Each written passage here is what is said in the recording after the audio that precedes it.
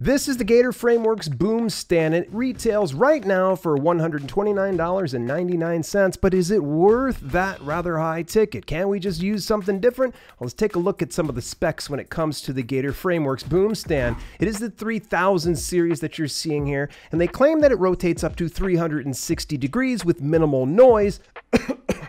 There's a good reason why I'm coughing, and it's not to clear my throat. It's the fact that there is definitely some moaning and groaning, but it's rather minimal, and considering you shouldn't have to move it too often, I would think that you're not going to hear any of that. And then let's just think about the fact that there is an embedded 10-foot XLR cable that goes into the framework itself.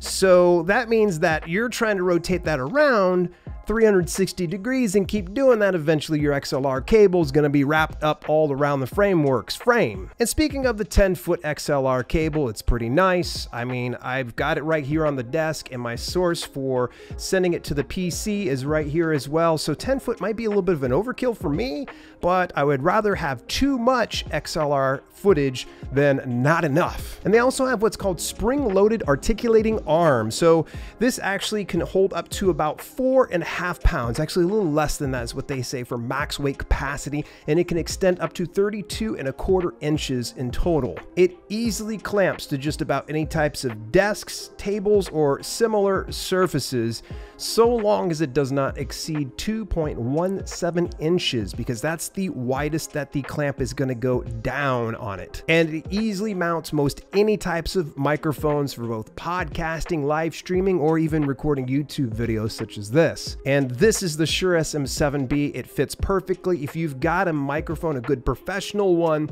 then chances are likely it probably came with a mount on it that it can easily just get onto the thread here and it's set. And the total weight for this boom arm is about 3.4 pounds. So I went ahead and ordered it on Amazon, and it was sent to me in about a few days. It came with the desk mount, which that initially I looked at it and I go, oh my gosh, it was a mount to where you screw it into your desk. So it was for permanent placement only. I just went ahead and put that off to the side. I don't think I'll ever need to do that, especially with this clamp. But in the event that you don't have something for the clamp to clamp down onto, then this mount would probably be for you. And of course, it came with the mic boom with the desk mount clamp already set to that. That's what I'm currently holding onto the mic boom right now. And of course, I mentioned the XLR cable that's built in, and it's ready to rock and roll. It's ready to go right out the box. I really like that. And the assembly and setting it up was, I mean, dead simple. Honestly, you could have probably done it blindfolded. Here's the pros and cons when it comes to the Gator Frameworks boom stand. Okay, so the pros, it is easy to adjust into place. I mean, if I want to move it up, I can move it up.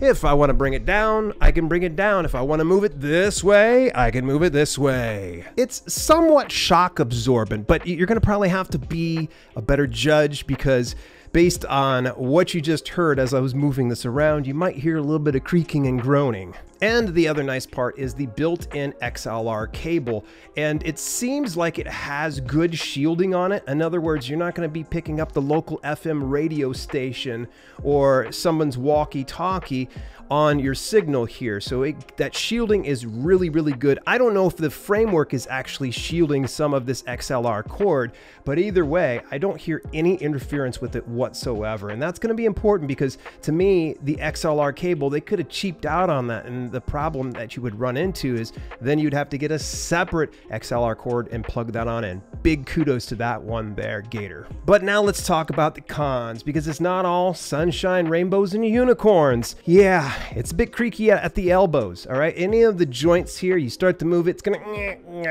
and the way to get around that is you actually have to loosen it up, and then it'll kind of unload the spring tension and it starts to drop down. So you have to still get a little bit of the creaking in the process. The next thing is, it's an inconvenient placement of the XLR plug right here.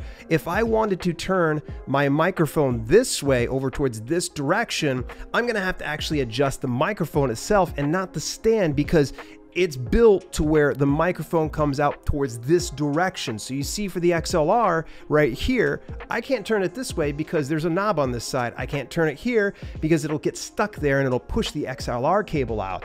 So I didn't really like that. And it could be a bit more shock absorbent. Maybe my expectations are a little bit too high, but it would be nice if I was doing a podcast and I felt like moving the stand, it wouldn't be groaning and creaking and creating some weird sounds during the recordings. But you know, all that to say this, a big thumbs up. It's definitely worth the purchase.